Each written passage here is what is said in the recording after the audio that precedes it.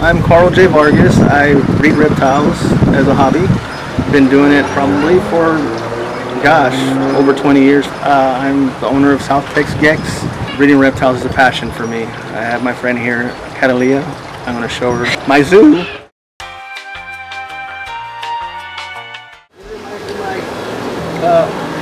Oh my gosh. Oh my gosh, this is so cool.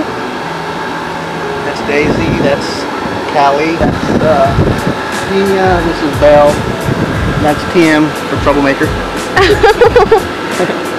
Oh, these are right so here, cool. that's blue, a Cayman Island blue rock iguana, Lewis hybrid. Yeah.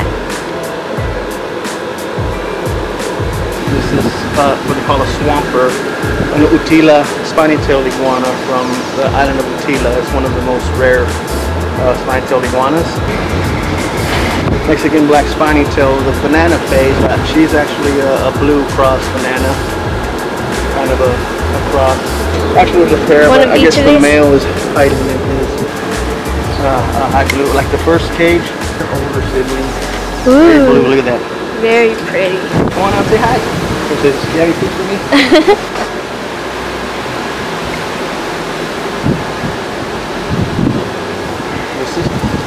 That's Belle. Hi. One of my female cicadas. This is Jack. Jack? This is the first rock iguana that first clutch of rock iguanas that I hatched out, and I gave him to my daughter. He'll be 10 years old on Halloween. Oh my gosh. He hatched October 31st, 2008. Yeah, Carlissa chose him as one of the babies, and it's hers. That's her baby. How heavy is he? Is he heavy? He's probably about 12 pounds. I'm guessing. Maybe close. I don't think it's quite 15. But it's not fired down right now. I mean, when he fires up, he's a lot prettier gray when he's hot. Yeah. You know, the sun's going down. What's up, Jack? Why did he do that? It's just like saying hi. It's not big deal. Oh. He's so sweet. Oh my gosh, he's so squishy right here. He's so cute. I've never actually pet an iguana before. Oh, he's so beautiful. It's weird. You'd expect these to be hard and spiky, right? like Leachies and cresties, I guess. You are cute. No, here's my iguana setup. Ooh. Beware of attack iguana. That's awesome. This guy here are Honduran spiny-tailed iguanas from Honduras. Ooh. The scientific name is Tenosura melanosterna, which is the common name is black-breasted spiny-tailed iguana. Really fascinating, really pretty. When he's fired up, he's all blue with black, very pretty. There's another young female rock iguana, like what's over there. I just got her a few days ago. She's actually a baby from Jack. Jack's daughters. And over here are a pair of that's so cool. redfoots. This is redfoot pinwheel, the Tenosura conspicuosa. I forgot what part of Mexico they're from. I think it's Baja California, I believe. There's a pair of the females probably hiding inside the hidey here. And then here's another pair of pieds. They tend to be, he's peeking right there in a little cave. They're a little shy. Right. This is the mama blue rock iguana from the two youngsters over there. The females don't get as big. The male, like there's Daddy. He's the blue guy. He's about as big as Jack. Oh, yeah. That's a agave. He's blind in one eye and has a jet jaw, but he makes beautiful babies. That's cute. It gives him personality. Here's another trio of bananas. Younger bananas. They're not quite yellow as the older adults are. Here's another pied.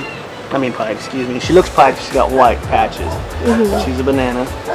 I like these. If I got some, I'd get these. What do these usually sell for? I sell babies for $3.50. I've got eggs incubating right now, and they're like bearded dragon. I might want one of these when you hatch some. As they get older, they get more yellow. So you're getting this coloration probably at 3 to 5 years. Okay. This is an adult male. See how you got jowls too? Yeah. Just to look more impressive, I guess, more size, to look more intimidating towards other males and whatnot. Yeah. Wow, he's so cool. They're also one of my favorite species. And every iguana species is herbivorous, right? Yes. Okay. The spiny-tailed iguanas, well, spiny-tailed iguanas are omnivores. Yeah. They're like basically like bearded dragons. When they're younger, they eat more insects and greens, and as they get older, more of the greenery, leaves and whatnot. But I do supplement the females when they're breeding with rodents for extra calcium for the eggs. And these are my rhino iguanas. I was expecting her to lay this weekend, but I guess not. She's about to lay any day now. You know, she's fixing ready. She's full of eggs. She can't really eat, so she's not comfortable right now. Poor girl. I think we have 21 redfoots. Oh, do they just like lay eggs everywhere? Yeah, they do.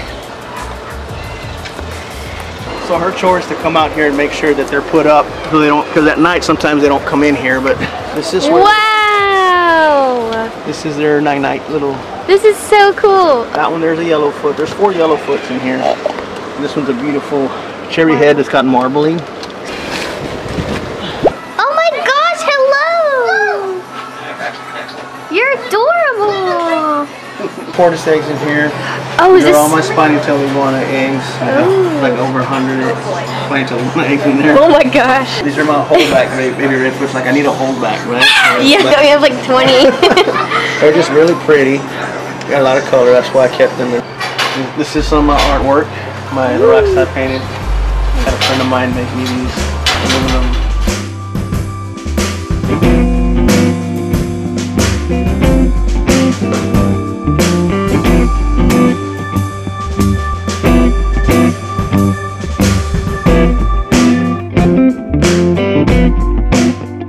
I'll show you some of my granites. Okay. Let me see.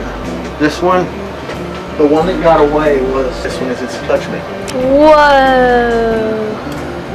Oh my gosh. So what made you decide to keep this one since you didn't keep the other one? What it was this one and the one that got away were the first that I hatched out from, or a high pattern pair that I believe would make some pretty babies, which I was right. Yeah. Since they were the very first, at a week old, I took it to a show and it sold. So I didn't have any clue that what it was going to do.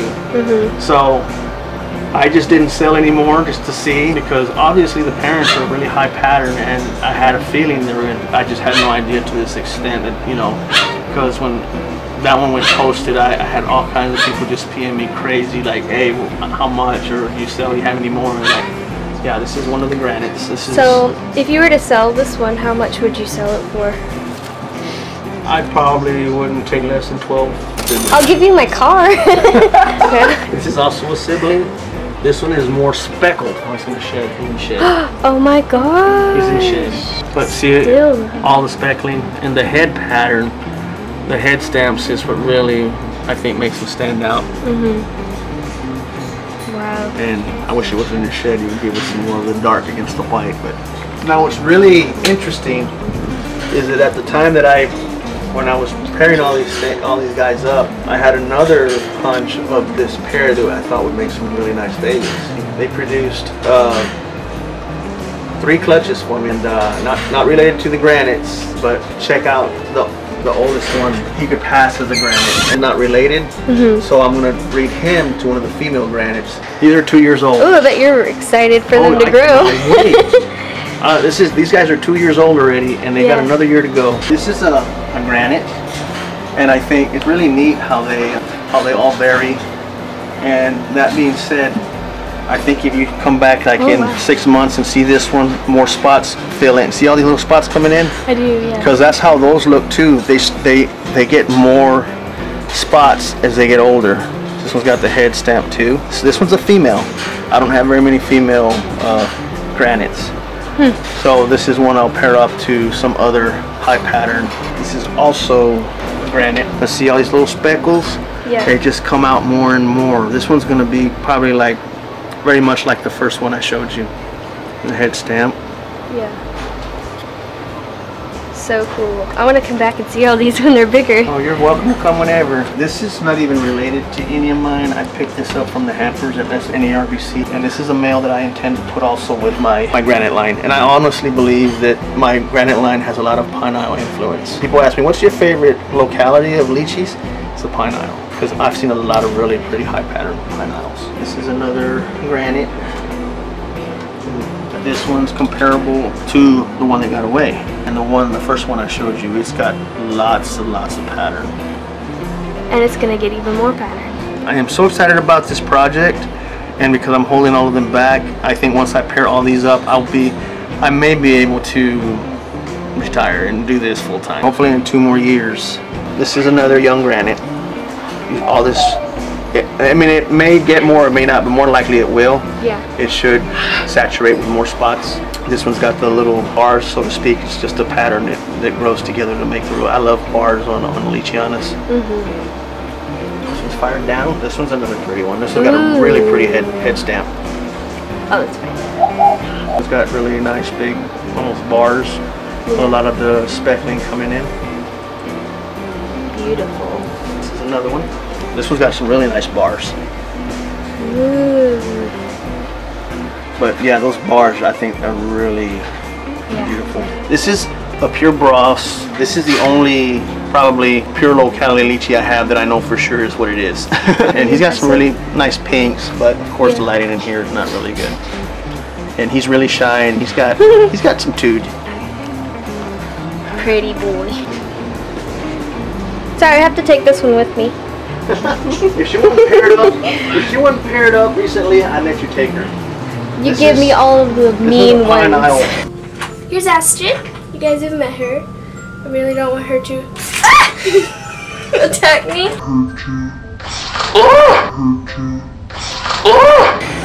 I got it from Reptiles by Mac a few years ago. See all the pattern on this pine isle? And pine isles are known to have blocky heads. I honestly believe this is a pine isle. Yeah. He's not that big. He's got the big blocky head. He's got a lot of pattern. And I think this with her is going to do really good things. This guy only, I don't know if you remember me posting where I had 2 geckos get loose in my reptile room. That's the day he bit me. Just a little, just barely. And it was the first time and last time I gotten bit. I was going to say when I get bit I'm going to post it because I've never been bit. But he's beautiful. I mean, he's got the pretty reds. And that's daddy to that one I have to show today. This is Mama. She's an unknown. And believe it or not. Oh, she's interesting looking. Believe it or not, she produced some red, and I know that the male didn't have it, so it's got to be her. So I'm thinking these two will produce some really nice reds. Produce high pinks also. I'm waiting to get bit. I never just reach anywhere. This is a female. She's on a Ami cross.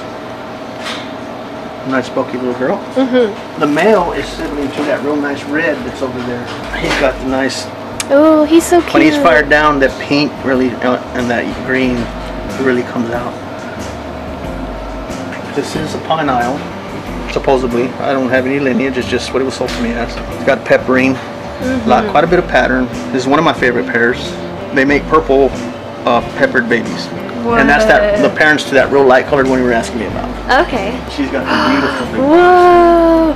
I don't think I've ever seen one like that. That is so cool. And they're good sized geckos. They're way over 200 grams. This is pair 6. I sell most of the babies for $6.50 to start them out because they're so really pretty. Yeah. I do plan on splitting this pair up and putting the female with one of my granites. And you will see, I plan this female to put with the very first granite I showed you. And you'll see why. And that right there is going to probably be one of the best pair ups that I'll probably have. I've got only I think 3 babies from this pair so far, and like in a minute I'll show you pair 12 and I'll show you what they produce, and that's nuts. I don't know where it's crazy. Well, you just don't know what's gonna come out of an egg, and that's what I like about it. Yeah, it's like Christmas. Yes, a high pink female with a lot of pattern. She looks like my granites. Oh my god. She was produced by Nathan Hall. Got tons of pink. Nathan, I love his stuff. Yes. So this female I plan to put in with my male granite up there, and I hope they hit it off. I picked up this male. He's got a lot of pattern, got a lot of peppering, he's got underbite. I like his look. He's oh my gosh, he's so cute! He kind of reminds me of my rock iguana outside the underbite. Yes, that's what I just thought. And he's got a lot of peppering, but he's got a lot of pink. So I don't know what this pair is going to do. Like I said, the babies don't look very impressive, but you know, that doesn't mean anything. They can always get more color and pattern as they mature, as they change so much. You know the babies don't look anything like the adults anyway. But he's a real sweetheart. This is pair 7, which are my granites, the original parents of my beautiful granite line. This is the male. I think he's got a little bit of GT in him. I'm not sure. He's got beautiful pattern. Wow. This is the female, and I got her from a wholesaler. Just He doesn't know where she came from. He just picked her up somewhere. He couldn't tell me where she came from. Whoa, she's so contrasted. And she's got a lot of pattern too. But this pair together just makes phenomenal stuff. And they're fairly hefty geckos. They're both at 250 grams. Wow. So not only do they have a lot of color and pattern, they got size. Yeah. Feel that. Oh my gosh, she's huge. I'm used to my little Nuanas and Nuamis. Hey girl. She must be the one who eats all the food because I don't see much in him. He just got fed last night. She looks very fat. So do you have babies like these available, or are you holding most of them back? I am holding most of them back so that I probably will have some available. I'm just waiting to see the ones that are worth keeping with probably a higher pattern so that I can continue the better lines. You know, I will have, there's no way I can keep everything, but I have to keep them until I know what I'm going to really keep. This is an older sibling over here. Really nice colors. Excuse the dirty, there's an E. This is an older sibling, the first from that pair. I mean, that color is not in the parents, so it must be in some of the background, being that they're crossed or mixes. Don't tell me where it comes from. It's just really nice. This is a younger granite. It's a little shy. I just changed it to this cage, but you can see that that's kind of what they look like before they start getting all the pattern. Here is a whole, I guess we're gonna jump. This is a whole back gargoyle. Oh my gosh, is that thing real? Wow. It's pretty real. South Texas Gecks. Bacon line. You know, she's shy. Sarah's gonna freak out when she sees this. Oh my gosh. Pair 5s, this is some more of the high pattern pine isle influence from the male. So I honestly believe that pine isle is what's really putting all that pattern into these beautiful geckos. This one you really can't see a lot of pattern yet. It may not get a lot of pattern, but the genetics are there. And like I say, being that this is one of the females, so good. I'm male heavy on the granites, so this will definitely be one of my male granites. See, this one's got a lot of pattern, so this will go good with, that almost looks exactly like a granite, and it's unrelated. Wow, this one's got the big blotches. This is going to be comparable. It's got the head stamp already showing. It's going to be comparable to the one they got away, and also the first one I showed you that had a lot of pattern. It's got the big blotches. It's going to get all this suffusion in between. This is another granite. This one's got the bars. He's got all the speckling coming in already also, and you got the bars. Head stamp, not as prominent as the other ones, but still a good specimen. I mean, these granites I think are what's gonna put my name out there for good. I'm going to jump up here and show you one of my whole pack gargoyles that not quite ready to breed yet. It's a male, super red, almost looks purple maroon. Oh my gosh! He's like maroon, so deep red that he looks almost purple maroon. A nice head structure, got the horns. This is a Yate Kogus, Yate being one of the biggest localities produced by the Hampers. He's beautiful. He's probably over 400 grams. Ooh. Got the diners down the back. Wow. That's so cool. He was produced by the Hamper line Yate. I think he's 4 or 5 now. Can't remember. I have to look at his. That was cute. He was short there, Bubba. She's kind of like an orangey, reddish base color. She's nice. With red stripe. She's nice. She just laid her first clutch the other night, and she had just laid her first clutch. Usually, the way I know they lay eggs is when everything's pushed up on the side like this and pushed down. That when it's like that, I know somebody laid. Oh my gosh! So he just recently got big enough to breed. So I haven't even produced any babies from him yet. So did he look like that when he was little? Did he look like he was gonna be that red? That's why he's still with me. I got a good eye. I mean, I've been breeding them so long, and I kind of know what's worth keeping when they're little bitty. She's gonna lay soon. She's nice and fat. So, because all these were produced by me. So this, like I said, this is my line. That is so cool. They're all whole backs. I just reached the point where I have my own geckos I produced making babies. Awesome. Now, so. She's grandmother of that real pretty first one you saw over there. She's your only female blotched? Yes. Cool. His name is Daiquiri. He's a yellow retic. Oh my gosh. So you said he's got to be at least 18 years old. Gator. And he's a yellow retic. Kind of wild type. I honestly believe he's probably F1. You think so? And where'd you get him, you said? I actually was one of the first 2 gargoyles to ever come to the PetSmart here. Wow. I bought the first 2. The other one was a red retic, and she never produced for me. I had her for like 5 years, and she was mean. That's cool that you've kept him this long. Okay, guys, I hope you enjoyed watching that video. Carl has some of the most amazing geckos I have ever seen and had the privilege to hold and work with. I did end up getting one from him, and I wanted to tell him thank you so much for this beautiful gargoyle. It is just absolutely gorgeous. I'm so in love with it, and I can't wait to start producing some of my own babies. So if you have name suggestions for this guy or girl, please leave them in the comments. Be sure and check out Carl's Facebook page and Instagram, which is South Tex Gecks, and he's Carl J. Vargas on Facebook.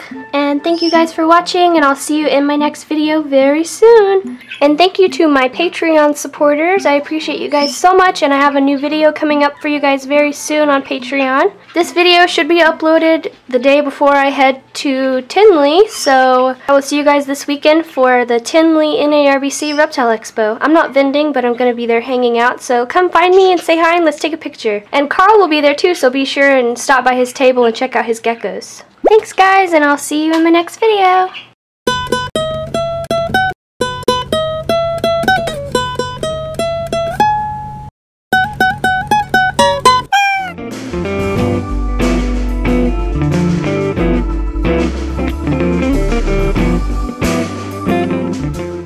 Perfect, thank you. Thank you. I need a thumbnail. Why, did it come off? Oh my gosh. Yep, a Leachie ate it.